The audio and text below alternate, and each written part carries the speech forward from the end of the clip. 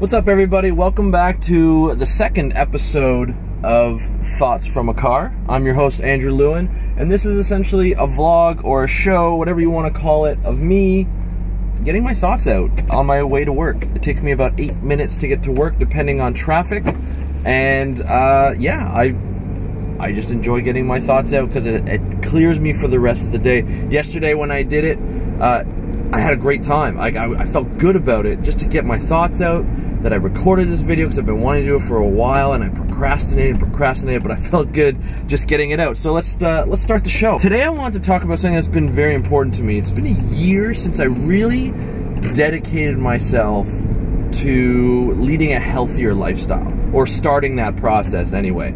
About a year ago, I was pretty much overweight and not feeling good about myself, and always saying I need to work out, but I can't find the time. And it was hell, to be honest. And my kids, my one daughter said I had a belly like Santa, even though she didn't mean it. It kind of hurt. I have to admit, I took a little offense to it. But she's a kid. What can you do? She likes Santa, and I think it was more of a compliment that she thought I was Santa. Anyway, that's how I'm thinking about it now. I joined a CrossFit gym about a year ago today, and I swear to God, it was the best thing I've ever done. And I'm not here to profess CrossFit is the best thing to do. Is the end all and be all of working out and being in shape and whatnot. I'm here to say that it's working for me, and I'll tell you why. There's two major components to CrossFit. Anyway, the gym that I go to. One is the community is a huge thing. You work out in a class with a coach and a bunch of people, and they could be different people depending on the times that you go. They could be the same if you go to this at like a 6 a.m. class that I go to. It's the same people, or sometimes you just always see them. There's a Facebook group that you can always talk about your working out, talk about your eating habits, and all this kind of thing. And it's fun to be around people who want to be healthy as well, no matter what shape they're in. There are people, when I first started, I was out of shape. I wasn't very strong.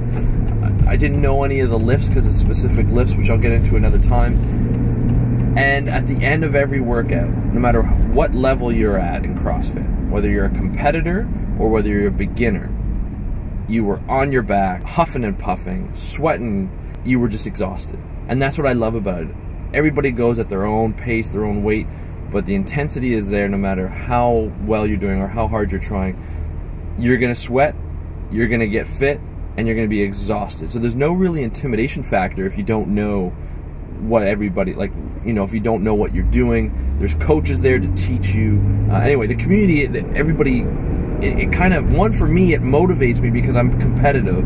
So when I see people who are around the same strength as I do, or who I think are about the same or I should be close to, I kind of make sure that it's like, okay, if that person goes up in weight and I'm ready to go up in weight, I should go up, because I tend to get comfortable. And I find with that community, it kind of drives me, that intensity drives me.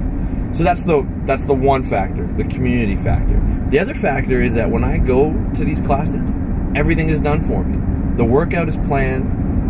There's a set schedule, so I can't just, I don't really have time to chat because I like to talk, as you know. And you just do the workout for an hour, and you're done, and you're happy with your day, and you've got a good workout in. And I love it. So that's what the two major reasons why I love CrossFit. But one of the benefits of CrossFit is not just feeling better because I'm in shape. It's the fact that my posture is better and my flexibility is better. I take these mobility classes and I use them at home now, so I don't always have to go to the class because I can't always make it.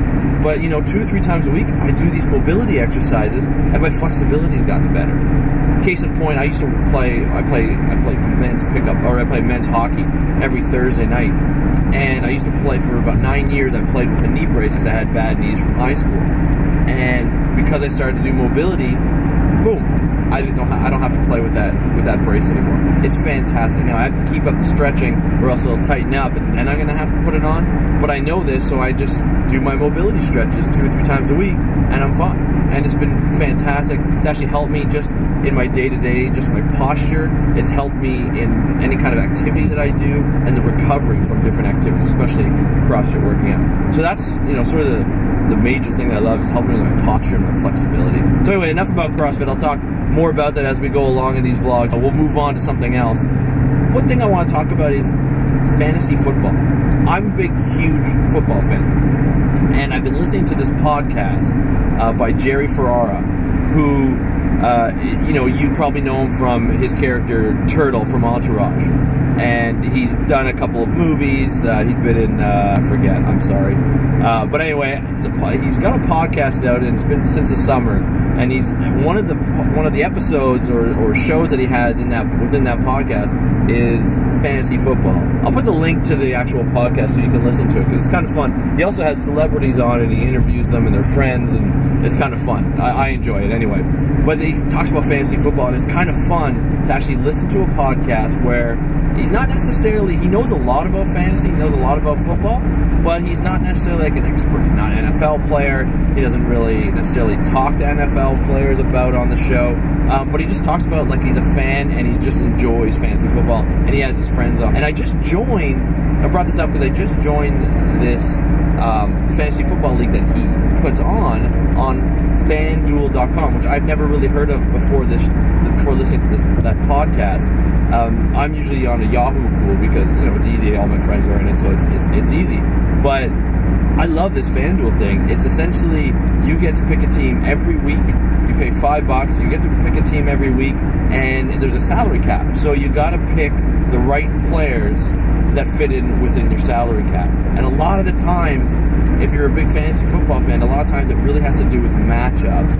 And every once in a while, like the guy who wins or the girl who wins is, you know, has a couple of guys on their team that you didn't really expect to do well. Like a kicker will get like 20 fantasy points, which they normally average maybe 15 or 10, depending on who your kicker is. But somebody will go off and get like crazy amount of fantasy points. So it's a matter of, you know, it's a little bit of skill in terms of finding the right matchups, and a little bit of luck, because sometimes a player will just go off, and usually the winner, you know, has, you know, a crazy amount of points because of 1, 2, or maybe even 3 guys that go off. So it's kind of fun that way. I enjoy it because I actually get to like compare myself to some of the people. So because it's a Jerry Ferrara league and he's a celebrity, I kind of put his profile right beside mine, and I kind of compare. I've beaten him a couple of times. The last couple of times he's beaten me, and I get a little ticked when I lose. But anyway, it's kind of fun. You get to watch it. It's a live update. It's really cool. FanDuel.com/Jerry is the league. You get to win money if you win every week, and you know, it goes prizes from $240 all the way down to $10 if you're in like 75th place. I placed 80th last week, so I didn't get the $10. So I was a little peeved, but whatever, it's fun, and you get to listen to how he breaks down every week at the end of each week during his podcast, and so it's kind of fun in that way. And then if you win the league, he'll actually try and call you to be on the podcast, which it's kind of a benefit. It's kind of a neat thing. And a lot of Canadians actually have been winning this league at Go Canada, because I am Canadian, and I get a little prideful when I hear that, because we do know a lot about NFL football, and we're very highly influenced by the NFL football, or by NFL, not the NFL football, but NFL football. So it's kind of fun. So if you want to check it out, I'll put the link down below if you're a fantasy fan.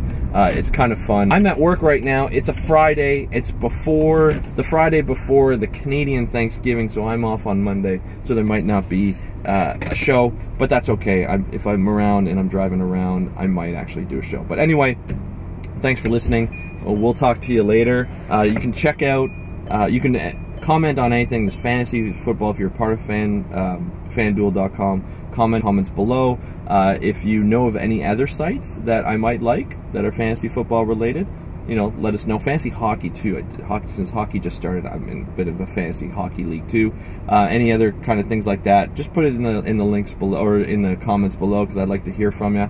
And then check out any of the other videos that I have up. You know, this is the second, so you know, you can check out the first video if you haven't caught up. And I'll be posting Monday to Friday, so look out for these videos. All right, talk to you there. See ya.